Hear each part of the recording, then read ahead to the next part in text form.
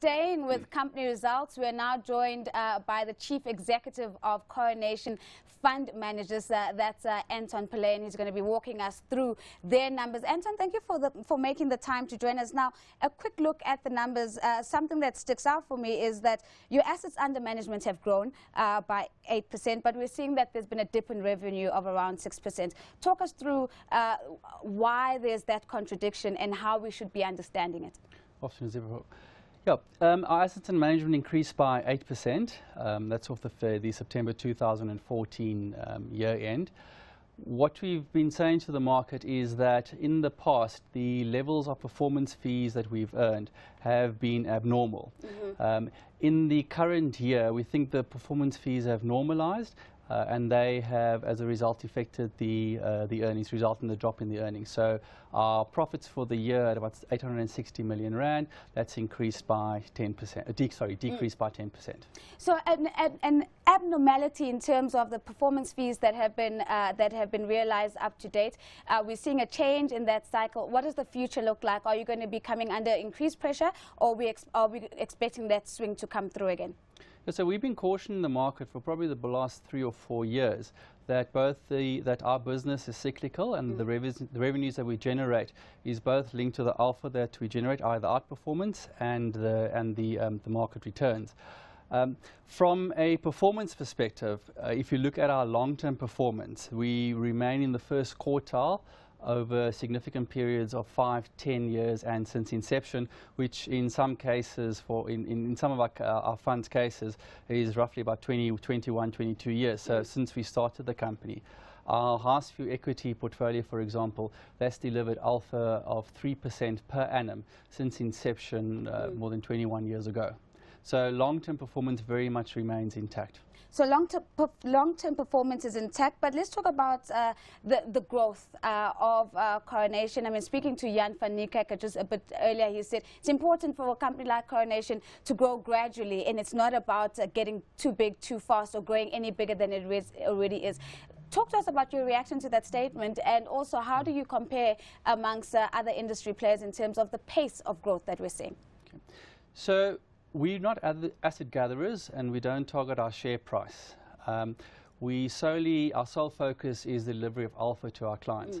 So what we did in 2012 was that we closed down, or soft close, part of our institutional business, so the multi-asset and the equity portfolios or strategies, to new clients. And this is basically to ensure that we continue to protect that alpha generation. Those products, or the retail part of the business, does still remain open, and we do still continue to attract funds on our fixed income side, on the institutional side. But from a control point of view, a size point of view, we do monitor that, and we do, as we did in 2012, and I think early on in 2003 or 4, we also closed funds when our alpha, when we thought it was starting to affect our alpha. Anton, you've also spoken about your retail side of the business. Let's bring it into the equation now.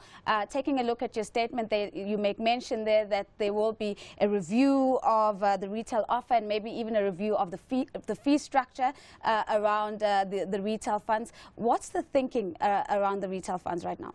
So from every few years, so the last time we did this was 2009, 2010, we review the retail products, and let's just take into account market conditions, clients, etc. And we are in the process of reviewing our retail products as we speak. This will hopefully result in both a simplification and a reduction of fees in certain of the retail products. So there will certainly a reduction in fees in some elements, and also a simplification. Correct. Let's go back to the overriding push and pull between the developed and the emerging markets. And it seems, taking a look at your numbers again, that developed markets are continuing again to outperform emerging markets. What does the future look like? Do you expect this gap to continue into the future, especially if we take into consideration global monetary policy trends coming to the fore?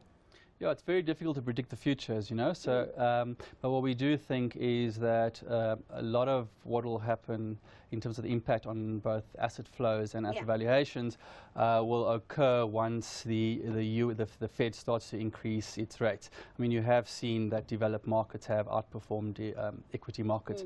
over the last few months, mainly as a result of a depreciation of developing or emerging market currencies.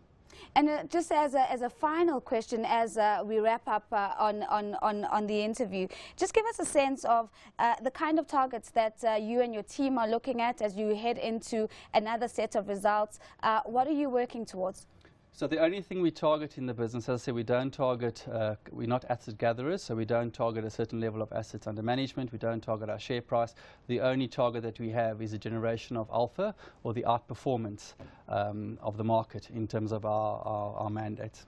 A very big thank you to Anton Pillay, reluctant to give me insights into the future. He's not touching that crystal ball. He is the Chief Executive of Coronation Fund Managers.